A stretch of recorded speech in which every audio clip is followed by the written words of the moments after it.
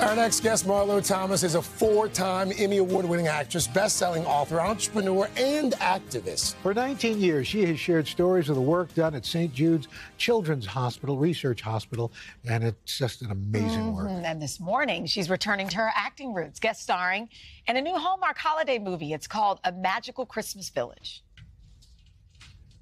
Your mom never believed in it, but I think this village is magic. In fact, I know it is. It's full of Christmas spirit and possibility.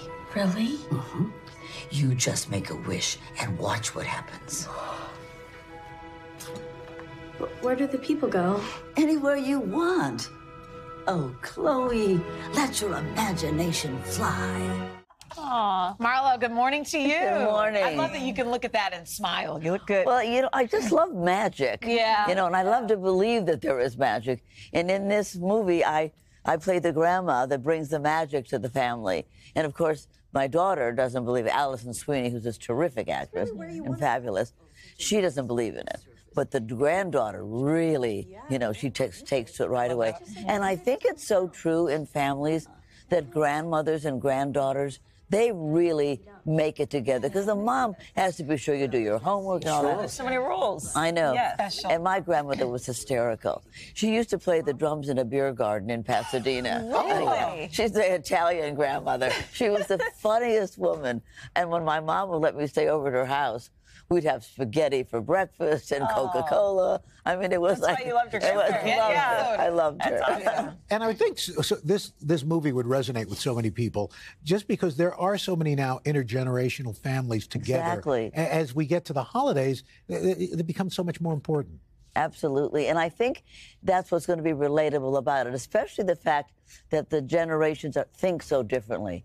You know, the moms really have to get the trains to run on time. The grandmothers can be as flighty and lovely and magical as they want. And it makes you think, is there magic? You know? Yes, yes, there is. Exactly. I believe there is. Yeah. This isn't your first holiday movie, but it's been quite a few years since you've done your last one, In the right? late 70s, I did a movie called It Happened One Christmas, where I played the Jimmy Stewart part.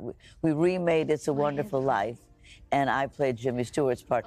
And the interesting thing is that Wayne Rogers played my husband, who was the Donna Reed part in the Jimmy Stewart. So for me to play Jimmy Stewart, all my lines were exactly the same, but we had to make a whole world, a whole career for Wayne Rogers because he couldn't be Donna Reed and stay home with the children. So it was, you know, talk about inequality of roles. One of the things we always enjoy talking to you about is your hubby. 42 years now. You've been married to that fellow named Phil Donahue. How's he doing? He's great. He's great. Oh, look at you guys. Yeah. He loves to watch talk shows. And, I can't imagine why. And scream at the set. That's not the question. No, see that. No. I love it. I love it. Well, you've done so many different things over the years, on screen, off screen. I know, obviously, St. Jude is near and dear to your heart. You know, there was a patient that was sent into space the last time we talked. Yes. What are some other exciting things that you guys have going on? You know what's really exciting, and I think you said something about it one day. We're the only children's hospital that took Ukrainian patients. And Jill Biden and I met them when they arrived, the moms and the kids.